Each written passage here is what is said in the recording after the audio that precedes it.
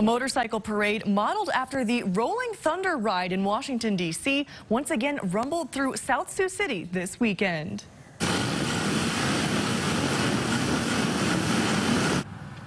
The 5th annual Thunder on the Missouri Motorcycle Parade, honoring veterans and those who died while serving their country, as well as those who are still missing, rolled into Siouxland Freedom Park. The 10-mile ride to the park started at the Sergeant Bluff American Legion 901.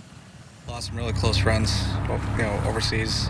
Know a lot of people in the past that have paid the ultimate sacrifice, and just doing this here is just one way that we can show our appreciation for them. Siouxland Freedom Park is home to an exact half-scale replica of the Vietnam Veterans Memorial in Washington, D.C. Each year, hundreds of thousands of bikers come to the national capital for the Rolling Thunder event. But in December, the group said 2019 would mark the end of the event. Organizers say the costs of putting on the national ride have become prohibitive.